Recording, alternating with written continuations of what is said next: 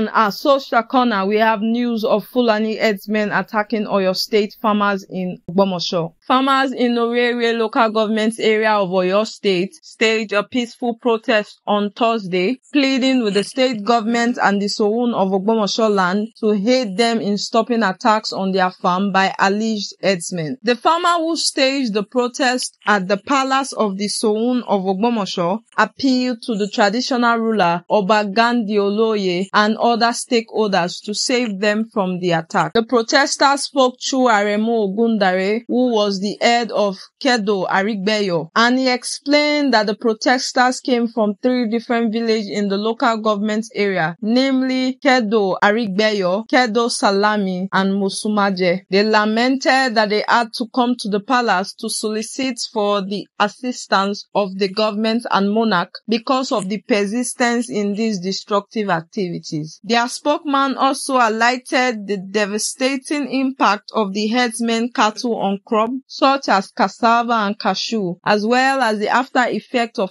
farmers struggling to feed their family, educate their children, and maintain their livelihood due to the ongoing attacks. During the protest, Chief Ogundare shared their frustration over the lack of solution from the authorities, forcing them to seek assistance from the traditional ruler. He conveyed the sense of urgency and desperation felt by the farmer, hoping that the royal father could intervene and help put an end to the ongoing attacks. On our other news, suspected kidnappers and gun runners get killed by police and weapons were recovered.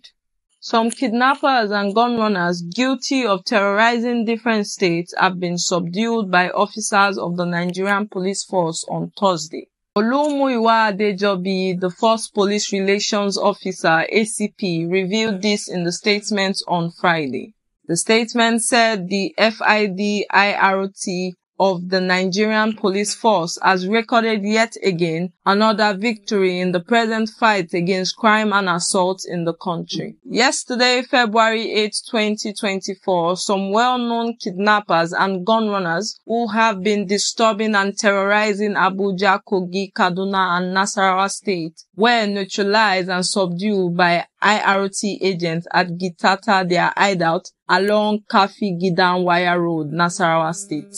Also, some AK-47 rifles, weapons, and ammunition were recovered. The subdued people also have been in the game of supplying arms to robbers engaging within the same houses. In the statement, it was written that NPF will deploy necessary measures to exit communities of criminal elements and return peace and regulation in the nations. Punch News reported in January that agents of Special Intervention Squad, Federal Capital Territory Police Command, subdued 3 well-known robbers in a forest within the Bowery area of Abuja. Some months later, a kidnapper identified as Janari, who people said was the mastercraft of many kidnapping around Kaduna State and Abuja, alongside his soldiers, were killed during operations conducted by the air components of Operation Whale Punch, Kaduna.